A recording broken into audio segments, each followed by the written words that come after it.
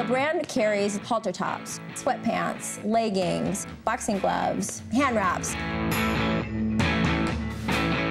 What are you going to do in sales this year? Looking at about 50,000.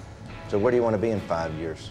I would love to be $1 million company in 2 years, but definitely in 5 years. People said, Tilman, why are you successful? I would say, you know why? I never shot for the stars. I always took one step at a time, and it's happened over a long period of time. It didn't happen overnight.